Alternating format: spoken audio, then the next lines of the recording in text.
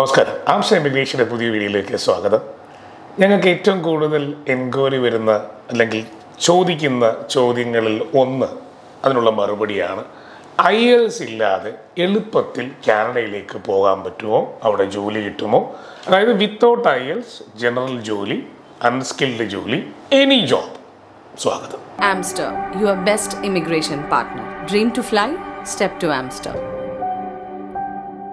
ആംസ്റ്റർ ഇമിഗ്രേഷനിൽ സ്ഥിരമായി വരുന്ന ചോദ്യങ്ങളാണ്.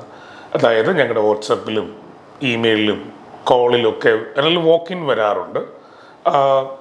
IELTS എക്സാം ഇല്ലാതെ കാനഡയിലേക്ക് പോകണം, എന്ത് ജോലിയാണെങ്കിലും കുഴപ്പമൊന്നുമില്ല, പക്ഷെ IELTS എക്സാം എഴുതാൻ പറ്റില്ല. അത് സാധാരണക്കാർ മാത്രമല്ല, ഇപ്പോൾ ലേബർ കാറ്റഗറി, ഡ്രൈവേഴ്സ്, വെൽഡേഴ്സ് ഇങ്ങനെയുള്ളവർ മാത്രമല്ല, MBA ഉള്ളവരും ഈവൻ PhD ഉള്ളവരും MBBS ഉള്ളവരും നേഴ്സസും ഒക്കെ ചോദിക്കുന്ന ഒരു ചോദ്യമാണ് IELTS ഇല്ലാതെ പോകാൻ പറ്റുമോ? ഞാനൊരു കാര്യം പറയാം, ഞാനൊരു IELTS ട്രെയിനറോ അല്ലെങ്കിൽ ഇംഗ്ലീഷ് ടീച്ചറോ ഒന്നുമല്ല. പക്ഷേ ഇതിനൊരു മറുപടി നമുക്ക് കൊടുക്കേണ്ടതുണ്ട്. IELTS എക്സാമിനെ ഇത്ര ഭയക്കുന്നവർ എന്തിനാണ് ഇംഗ്ലീഷ് സംസാരിക്കുന്ന അല്ലെങ്കിൽ ഇംഗ്ലീഷും ഫ്രഞ്ചും സംസാരിക്കുന്ന രാജ്യമായ കാനഡയിലേക്ക് കുടിയേറാൻ ആഗ്രഹിക്കുന്നത്? IELTS എക്സാം എന്ന് പറയുന്നത് ഒരു റോബോട്ടിക് സയൻസ് പഠിപ്പിക്കുകയോ അല്ലെങ്കിൽ അതുമായി ബന്ധപ്പെട്ട ഒന്നുമല്ല. നിങ്ങൾക്ക് അറിയാവുന്ന ഒരു ഭാഷയെ ഇംപ്രൂവ് ചെയ്യാൻ വേണ്ടി നടത്തുന്ന ഒരു ടെസ്റ്റാണ് അല്ലെങ്കിൽ ഒരു പ്രാക്ടീസാണ്. അതിനുശേഷമുള്ളൊരു ടെസ്റ്റാണ്. ആ റിസൾട്ടാണ് നിങ്ങൾക്ക് എത്രത്തോളം ആ ഭാഷയിൽ, ഇംഗ്ലീഷ് ഭാഷയിൽ പരിജ്ഞാനമുണ്ടെന്ന് അളക്കുന്നത്. അതിന് ഓരോ മാനദണ്ഡം വെച്ചിട്ടുണ്ട്. ആദ്യമേ നിങ്ങൾ മനസ്സിലാക്കുക, IELTS ഇല്ലാതെ കാനഡയിലേക്ക് ചില കാറ്റഗറി ജോലികൾക്ക് ആളെ കൊണ്ടുപോകാറുണ്ട്. അത് കേരളത്തിൽ നിന്ന് അധികം ഉണ്ടാവില്ല. ഫാം വർക്ക് എന്നൊരു കാറ്റഗറി LMIA ഉണ്ട്, labour market impact assessment W1 work permit. അത് ഫാം എക്സ്പീരിയൻസ് ഉള്ള, അത്യാവശ്യം ഫാമിലൊക്കെ പണിയെടുക്കുന്ന പഞ്ചാബിൽ നിന്നൊക്കെ ആളുകൾ കയറി പോകാറുണ്ട്. കേരളത്തിൽ നിന്ന് അധികം പോകാറില്ല. ഈയിടയ്ക്ക് ഒരു വിവാദമായ ഒരു വാർത്തയുണ്ടായിരുന്നു. ഇവിടെ നിന്ന് ഒരാളെ ഒരു കൺസൾട്ടൻസി 30 ലക്ഷം രൂപ കൊടുത്ത് കാനഡയിലേക്ക് കടത്തിവിട്ടു. അയാളെ ഫാം ജോലിക്കാണ് കടത്തിവിട്ടത്. അവിടെ എത്തി. ഇദ്ദേഹം ഇതിൻ്റെ ഈ പറയുന്ന ഡോക്യുമെൻറ്റ്സ് ഒക്കെ കംപ്ലീറ്റ് ചെയ്തപ്പോൾ ഫാമിൽ പണിയെടുക്കുന്ന ഫോട്ടോസ്, ഫാമിൽ കിളയ്ക്കുന്ന ഫോട്ടോസ്, അതുപോലെ ഫാമിൽ എല്ലാ ജോലി, തെങ്ങ് കയറുന്ന ഫോട്ടോ, ഇതൊക്കെ കൊടുത്തിട്ടാണ്. അതായത് ഈ വിവാദമായ ശേഷം വിട്ട ഏജൻസി ഇതൊക്കെ പുറത്തു വിട്ടിരുന്നു. അങ്ങനെ ഇദ്ദേഹം കാനഡയിലെത്തി. ഇദ്ദേഹം വിചാരിച്ചത് പെട്ടെന്ന് അവിടെ നിന്ന് എന്തെങ്കിലുമൊക്കെ മാറാവുന്നതായിരിക്കും. എന്നാലും നല്ല പണി കിട്ടി. അദ്ദേഹത്തിന് വിസ ചേഞ്ച് ചെയ്യാനോ എന്തൊക്കെയോ ബുദ്ധിമുട്ടുണ്ടായി. അവസാനം കേരളത്തിൽ ഒരു വ്ളോഗറും യൂട്യൂബറും ഒക്കെ പിടിച്ച് വാർത്തക്കാരൊക്കെ എടുത്ത് നടത്തുന്നുണ്ടായിരുന്നു. അപ്പോൾ അങ്ങനെ സംഭവിക്കാൻ സാധ്യതയുണ്ട്. അപ്പോൾ നിങ്ങൾക്ക് ഈ ഈസിയായി കാനഡയിൽ കയറിപ്പോൻ ഒരേ ഒരു മാർഗം ഫാം ജോലിയാണ്. ഈ ഫാം ജോലി കണ്ടെത്തുക എന്ന് പറയുന്നത് സ്വാഭാവികമായും കാനഡയിലുള്ള നിങ്ങളുടെ ബന്ധുക്കളോ സുഹൃത്തുക്കളോ നിങ്ങളുടെ ഈ പറയുന്ന ആരെങ്കിലും പഠിക്കാനോ മൈഗ്രേറ്റ് ചെയ്ത് പോരാരും നിങ്ങൾക്കത് ചെയ്ത് തരില്ല. കാരണം അത്രത്തോളം ബുദ്ധിമുട്ടുണ്ടെന്നത് അവർക്കറിയാം. പിന്നെ ചില ഏജൻസികൾ LMIA സെയിൽ ചെയ്യുന്നുണ്ട്. അത് ഏജൻസി ഒരിക്കലും കുറ്റം പറയാൻ പാടില്ല. അത്രത്തോളം ആവശ്യക്കാരുണ്ടാവും. അതുകൊണ്ട് അവരത് ഒരു ബിസിനസ് നടത്തുന്ന ഒരാൾക്ക് അവർക്ക് ഇന്നത് മാത്രം ബിസിനസ് ചെയ്യണമെന്ന് നിർബന്ധമൊന്നുമില്ല. ഒരു സർവീസിൻ്റെ ഭാഗമാണ്. LMIA വിത്തൗട്ട് IELTS ഈ പറയുന്ന ഫാം വർക്കർ ആ കാറ്റഗറിയിൽ അവൈലബിൾ ആയിട്ടുണ്ട്. അങ്ങനെ ചില കാറ്റഗറിയിലുണ്ട്. പക്ഷെ എല്ലാവർക്കും അത് സാധ്യമല്ല. നിങ്ങളൊരു വെൽ ക്വാളിഫൈഡ് പ്രൊഫഷണലാണ്.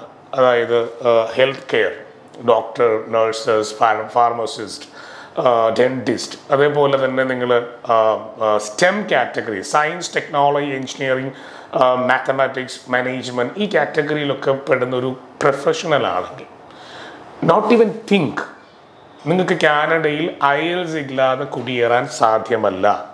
പഠിക്കാൻ പോകണമെന്നുണ്ടെങ്കിൽ അക്കാഡമിക് IELTS 6. അതുപോലെ നിങ്ങൾ മൈഗ്രേറ്റ് ചെയ്യണമെന്നുണ്ടെങ്കിൽ 7 or 7.5. ഇത് മാൻഡേറ്ററി ആണ്. ഇതില്ലാതെ നിങ്ങൾ കാനഡയെ തിരക്കുകയേ വേണ്ട. ഇത് മാത്രമാണോ മാനദണ്ഡം എന്ന് ചോദിച്ചാൽ അല്ല.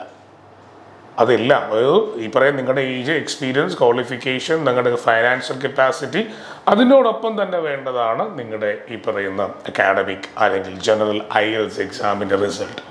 അപ്പോൾ ഇതൊരു അറിയിപ്പായിട്ട് തന്നെ മനസ്സിലാക്കി വെക്കുക. IELTS ഇല്ലാതെ അവിടെ ഈ പറയുന്ന ജനറൽ ജോലിക്ക് വേണ്ടി ഞങ്ങളുടെ അടുത്ത് വരുന്ന എൻക്വയറിയിൽ ഏറ്റവും കൂടുതൽ PGയും പിന്നെ അതിന് മുകളിൽ ഡിപ്ലോമയൊക്കെ എടുത്ത ആളുകൾ ചോദിക്കുന്നത് ജനറൽ വർക്ക് വഴി കാനഡയിൽ എങ്ങനെയുള്ളതെന്ന് കയറി പോകാൻ പറ്റുമോ? IELTS പേടിയാണ്. അപ്പം ഈ IELTS പേടിയുള്ളവർ ഇംഗ്ലീഷ് സ്പീക്ക് ചെയ്യുന്ന രാജ്യത്ത് പോയി എങ്ങനെ സർവൈവ് ചെയ്യും?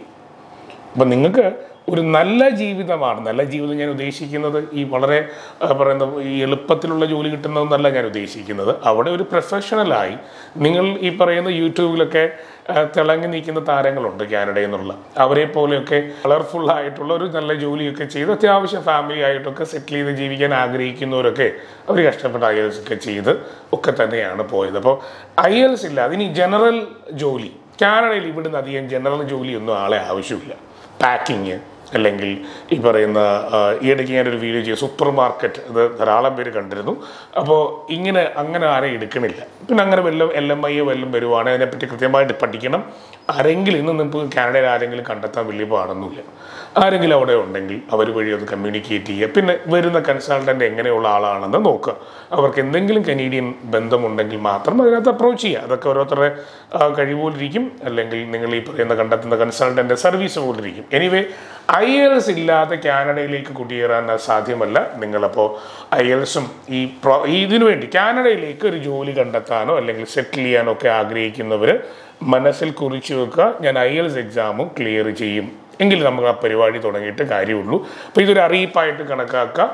എന്നോട് IELTS എക്സാം വേണ്ടെന്ന് ചോദിക്കുന്നവർക്ക് ഞാൻ ഈ വീഡിയോ ലിങ്ക് ആയിരിക്കും ഇനി ഷെയർ ചെയ്യുക. എനിക്ക് അതിനൊരു പ്രത്യേക കൗൺസിലിംഗ് ഒന്നും ഞാൻ തരില്ല. IELTS നമ്മുടെ പ്രോസസ്സിൻ്റെ ഭാഗമാണ്. കാനഡയിൽ പഠിക്കാൻ പോകണമെങ്കിലോ കാനഡയിൽ ഈ പറയുന്ന ജോലി കണ്ടെത്തുന്നതിന് വേണ്ടി PR അപ്ലൈ ചെയ്യുന്നതിനോ LMIA പോലുള്ള പ്രോസസ്സിന് വേണ്ടിയൊക്കെ പ്രൊഫഷണൽസിനും സ്കിൽഡ് വർക്കേഴ്സിനൊക്കെ ഈ പറയുന്ന IELTS മാൻഡേറ്ററി ആണ്. അപ്പോൾ IELTSനെ നമുക്ക് പേടിക്കേണ്ട, അത് നല്ലോണം പ്രാക്ടീസ് ചെയ്യാം. നല്ല പ്രാക്ടീസ് ചെയ്യുന്ന സെൻറ്റേഴ്സ്, നിങ്ങൾക്ക് നല്ല ട്യൂട്ടേഴ്സ്, നല്ല മെൻറ്റേഴ്സ് ഒക്കെ നിങ്ങളോടൊപ്പം ഉണ്ടാവും. അങ്ങനെയുള്ളത് കണ്ടെത്തി പഠിച്ച് പ്രാക്ടീസ് ചെയ്ത് IELTS ഒക്കെ എടുത്ത് നമുക്ക് സമാധാനത്തിൽ ലീഗലായി കാനഡയിലേക്ക് മൂവ് ചെയ്യാം. അപ്പം IELTS എക്സാം ഇതിൻ്റെ ഭാഗമാണ്. Thank you. Amster, your best immigration partner. Dream to fly? Step to Amster.